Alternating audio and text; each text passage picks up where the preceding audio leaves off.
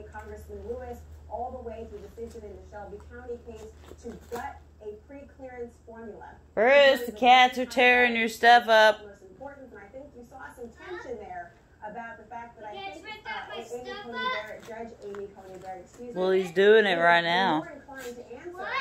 He's doing it right now. You should come stop him. Or like get it away from him. Or them. As well, but you said what the Republicans are trying to do and rush this through this confirmation process at the very end, just days before the presidential election. Now Meatloaf's pretending like he wasn't involved.